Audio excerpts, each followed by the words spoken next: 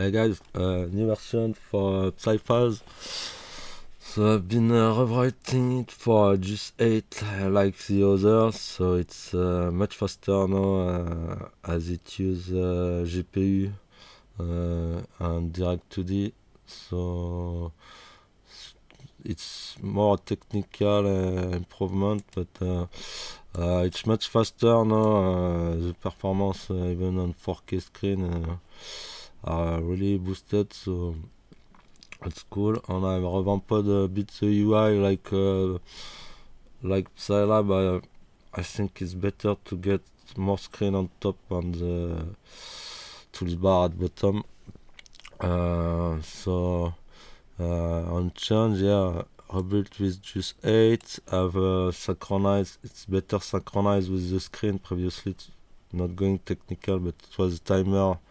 Now it's fully the screen frame synchronized to screen frame rate.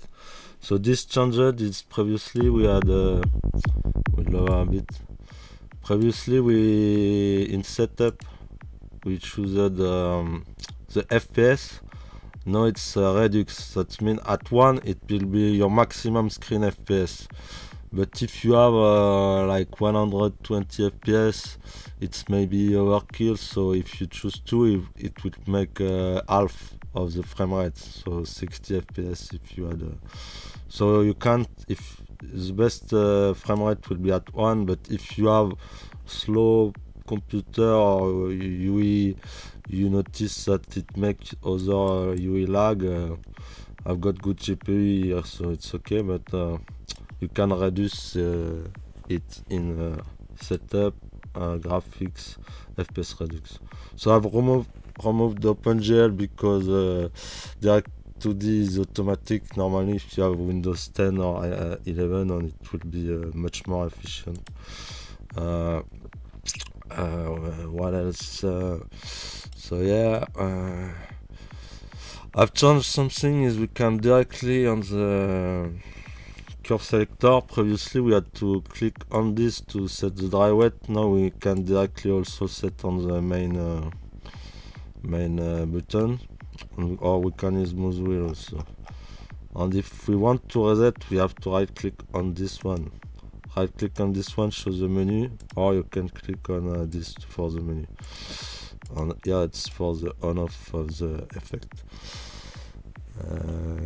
What else? Yeah, so I've changed the bypass. A friend asked me if we press bypass, it keeps the latency. Previously, completely bypassed the plugin, but the problem is we had no more latency, and if we want to compare with something. Some other thing, it will be shifted. So now if we press bypass, it's like if we go completely down with the fader. We can adjust the force of all the processor effects here, and if we click to bypass, it's like setting them all down. What else? Yeah, I've reworked on the menu, because if we had a 4K screen and IDPI, not 100% scale on Windows, menu would be too small. So this has been improved, and there could be a crash, I think, when we click it very fast on the menus. Now it's been fixed, and what? Yeah, and I added the cutoff. You know, we could. I will bring back the sound. We could have. So if we enable the spectral engine, we could make our custom curve and control the cutoff here. Now I've exposed this, but this was not. We could modulate it from the plugin. Like for example, I could assign a recorder to the cutoff, and here I could record my automation. But now it's also exposed to the DAW. So if you have to refer to the DAW, but if you press configure and move the parameter here, you see the parameter and you can control it from the door, and it will update the display, and the other way around, if you move it, it will update the display.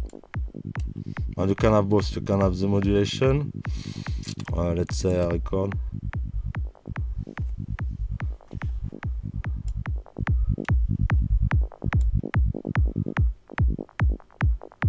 It's cumulative, so you can have automation like ramp going up and stuff. For now that's it, and I'm working on next stuff. But if you want to test, because it looks no big change, but it's internally it's a completely lot of stuff are changed for the DRX2D. But you see, I think it's much faster, but I have to check everything is correct. So I hope you enjoy, and bye.